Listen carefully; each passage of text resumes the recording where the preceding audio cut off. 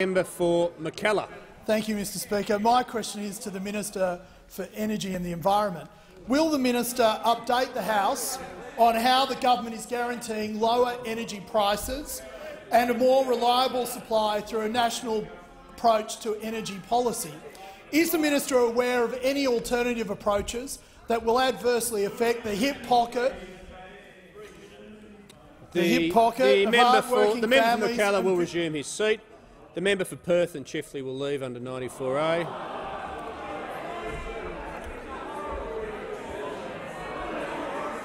The member for Chifley and Perth aren't engaged in a sitcom. They'll be named if they don't leave immediately.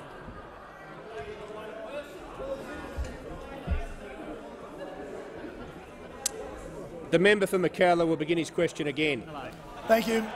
Thank you, Mr Speaker. My question is to the Minister for Energy and the Environment.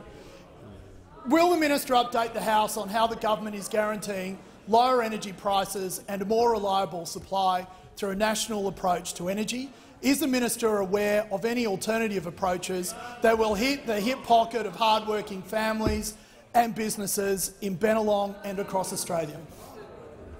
The Minister for Energy and the Environment.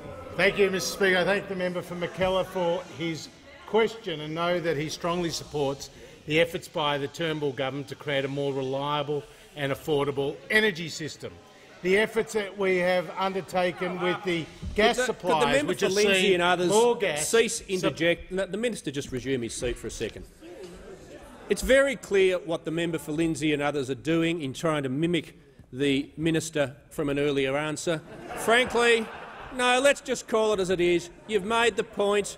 It might have been funny the first time, but I'm going to be blunt back. It actually becomes really juvenile. It's not what people come to question time to see. The minister has the call. Well, thank you, Mr Speaker. Well, the people of Australia who want lower energy prices don't want the juvenile policies put forward by those opposite, Mr Speaker. They don't want the juveniles in charge, they want the adults in charge, Mr Speaker. They want the adults in charge who are driving lower prices and a more reliable system by entering into agreements with the LNG suppliers to get gas supplied to Australians before it is exported overseas, to pass legislation through this parliament to stop the ability of the networks to game the system, the poles and the wire companies, to get an agreement with the energy retailers to offer a better deal to millions of Australians who are saving hundreds of dollars on their power bills, to take the decisions to invest in major storage projects like Snowy 2.0 and projects in Queensland and South Australia, which will see us create a more stable system. And for the first time, the Turnbull government is undertaking the difficult challenge of integrating energy and climate policy through the National Energy Guarantee. It's taken the advice of the experts from the Energy Security Board.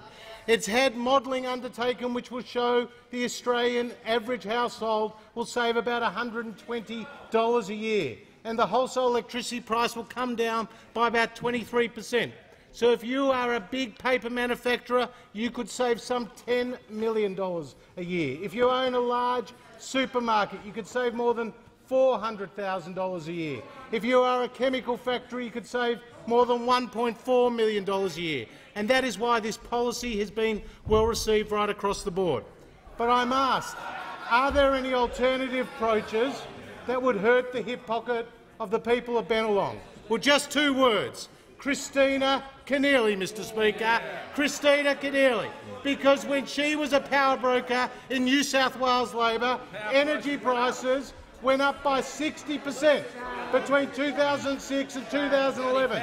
That's not good news for the people of Epping. That's not good news for the people of Eastwood, Mr Speaker.